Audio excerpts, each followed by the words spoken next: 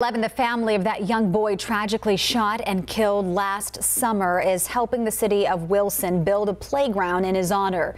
You might remember this horrible story. 5-year-old Cannon was shot in his front yard in August. This week, his mother joined city officials in announcing plans for a memorial playground.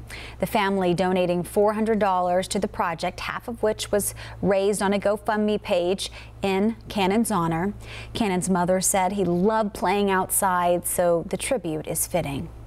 It's amazing. It's breathtaking. It's definitely something Cannon would want. He loved the playground. He loves kids. He loves everybody. So doing this for the community, we're doing it for Cannon, and that's what he would have wanted. I should note that was $400,000 raised. Pretty amazing, right?